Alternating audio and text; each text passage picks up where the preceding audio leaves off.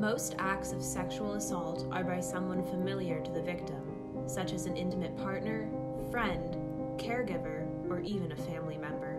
With COVID-19 stay-at-home orders, the risk of sexual assault at home has increased. Rates of sexual violence increase during states of emergencies, and victims who are unable to find a safe, quiet space to call for help are suffering alone. Help is here. To report sexual assault privately and securely online, contact the Rape, Abuse, and Incest National Network or your local Rape Crisis Center and Victim Assistance Programs.